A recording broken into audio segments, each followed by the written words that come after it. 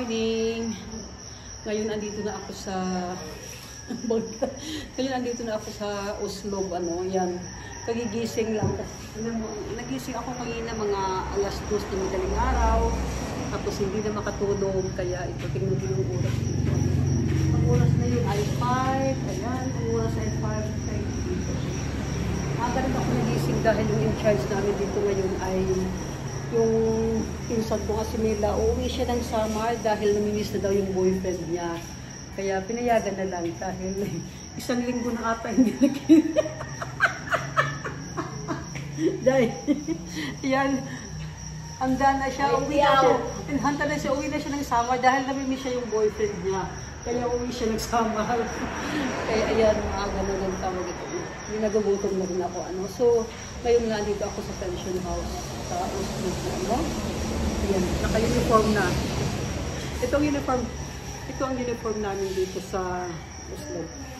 Ang aga namin magising ngayon dahil yung guest room number 7 at 8 ay mag-whale sharks watching sila at ang umpisa ng whale sharks watching ay 6 o'clock ata. 6 o'clock din, no? Oo, maaga. Dahil ang whale sharks watching dito is from 6 AM lang hanggang 10. So kayo dyan, kung gusto nyo manood ng whale sharks watching, mag-check in na kayo sa Rising Sun Pension House.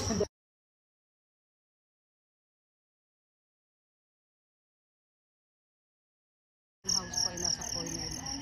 Tapos dito naman sa kabila, makita nyo, ayan, itong vacant lot dito ay lupa ko pa rin yan. 2,100 square meters.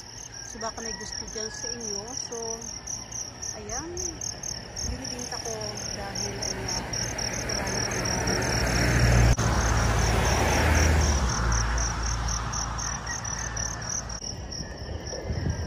napaka-presko ng hangin.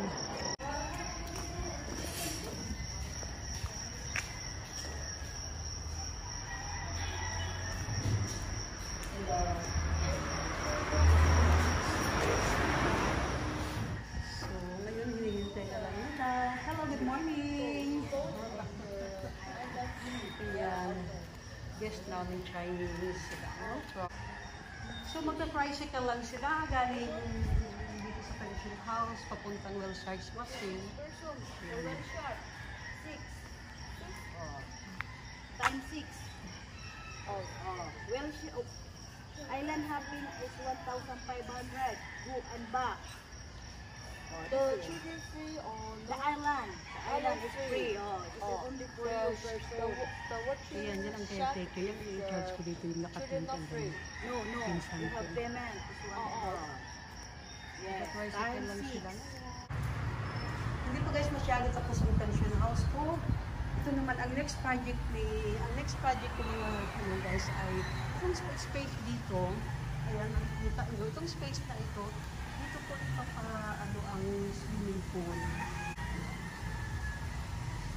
So, pero nga kailangan talaga pag magpagawa ako ng swimming pool ay kailangan andito ako mag-standby para ma-supervise ko kung paano nila katrabahuin ang swimming pool dito.